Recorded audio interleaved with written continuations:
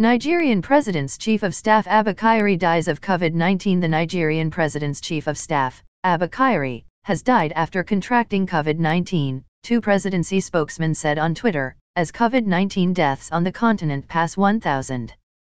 Kyari, who was in his 70s and had underlying health problems, including diabetes, was the top official aide to 77-year-old President Muhammadu Buhari and one of the most powerful men in the country. The presidency regrets to announce the passage of the Chief of Staff to the President, Malam Abba Kyari, said presidency spokesman Gabriel Shehu in a tweet on Friday, using an honorific title for Kyari.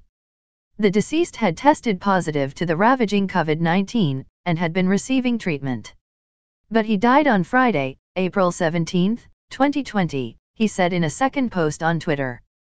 Spokesman Femi Adesina also confirmed the death. Kyari's was the highest-profile death due to the disease in the West African country, which has 493 confirmed cases and 17 deaths, according to the Nigeria Center for Disease Control. Kyari acted as the gatekeeper to Buhari. He traveled to Germany in early March with a delegation of other Nigerian officials for meetings with the company, Siemens.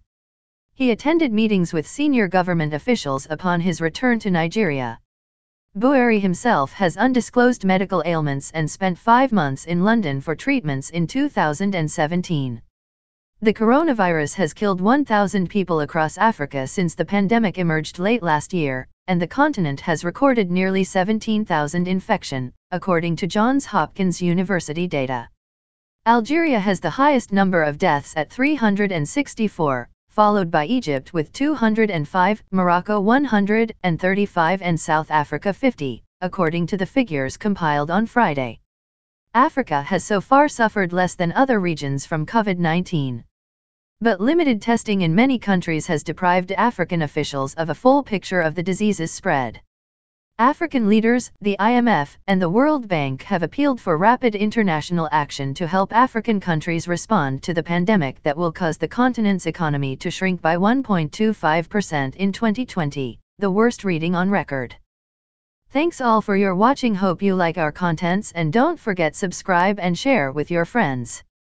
And keeping in touch with us for all new and hot news.